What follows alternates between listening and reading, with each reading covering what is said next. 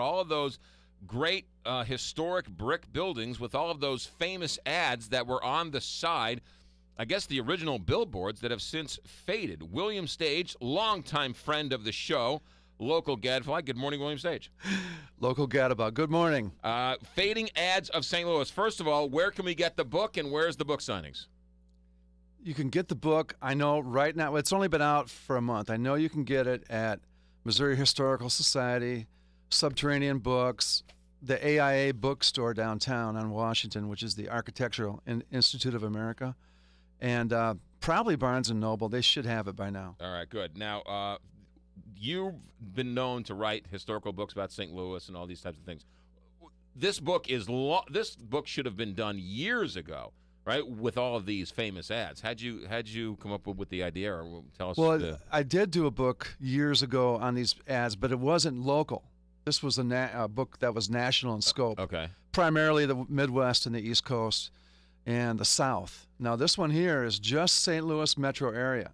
How did you choose to pick which ones? Because it seems like every building you pass has a faded sign on it. Well, some of them are far more interesting than others. Okay. You know, if they're culturally significant, or if they have some of them are just letters, words, and some of them have graphics. Like there's one in here called Blanky's Coffee, and it has a really nice rendering of Mephistopheles, the devil, because it was Blanky's Faust blend coffee, and it's the Mephistopheles is on the actual brick wall, painted on the brick wall. I have absolutely no idea what you're talking about. Okay. It was like crickets. You're when way you were too talking smart to for the room. Well, Blanky's was a coffee from the late 1800s to early 1900s, and I found a wall in Wellston that had it. That had been up there many, many years. It was protected from the elements because it was, some of them are more protected than others. If they happen to face north, for instance, right, then they're more protected than one that faces east, west, or south. Sure, that makes sense. These were the original billboards, right? Yeah, you could say that. Sure. In fact, billboards definitely replaced them. Right.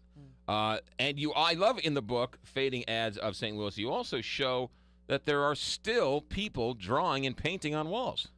Oh, yeah, but not quite as much. But Phil Jarvis is one, Lonnie Tedeton. He was the maestro in St. Louis. He's kind of out of commission right now, right. But for 50, 60 years. And Grace McCameron. Are any of these billboards or any of these buildings protected historically because of the ad on the side? I doubt it. I don't think so. So no one's taken the effort to sort of save some of these buildings? No, well, yeah, photographically, that's how we do it. But there are urban planning commissions that take these signs into consideration. But as far as saving a building because of what was painted on it by a journeyman sign painter 80 years ago, no, I don't think so. It's kind of sad. It is sad. What is the most interesting ad or shocking ad that you've discovered? And you're like, they did an ad about this? Well, shocking, I don't know, but I mean, some of them are quaint and very nostalgic. There's in North Grand Circle, which is up by Grand and I-70. Both of these are gone now, but there had been one for a corset, WB corsets, which I thought was really pretty neat. Pretty risque. And a lot of these old ads, you especially now with the internet, you could do research on them and find out all about the company. And WB Corset was Weingarten Brothers. And so he wasn't Mephistopheles? No. Okay, good. William Stage, our guest. The book is called Fading Ads of St. Louis. Before I let you go, I love the fact that you put in probably the most famous sign on the side of a building, which has gone all the way to the Supreme Court, right, which was the End Eminent Domain Abuse with a line through it, which actually means he's in favor of eminent domain abuse. Because it's a triple negative. I know what you mean. He made a mistake there, but it does get a lot of attention. And by the way, that's the only one in the book that doesn't really advertise anything. But this, people should know that the city took this to the Supreme Court. Oh, yeah, and I mentioned that. Yeah, and the Supreme Court ruled that this guy has every right to paint this on the side of his building. You're right, and the question was, is it free speech, is it art, or is it a commercial sign? Right, yeah, it was really interesting. All right, good. William, where can we get the books?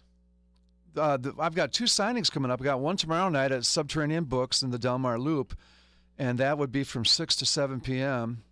And there's also a modest photo exhibit of the pictures in the book that are in the Subterranean Book Gallery there. And then a week from Friday, on the 15th of November, there'll be a fundraiser for the Book House. They want to move and reopen on Manchester, more in Maplewood, and that will be at Schlafly Bottle Works starting at 8 o'clock. And that's not just me; it's a whole bunch of local authors. All right, so November 15th, Schlafly Bottle Works. Right. You'll be there early to make sure you're there for that one. I need to get a little bit juiced up. Yeah. And then Subterranean Books tomorrow night from 6 to 7. Correct. You got it. The book is called Fading Ads of St. Louis. William Stage, good to see you, my friend. Be safe, and good luck with the book. Thanks a lot. You got it.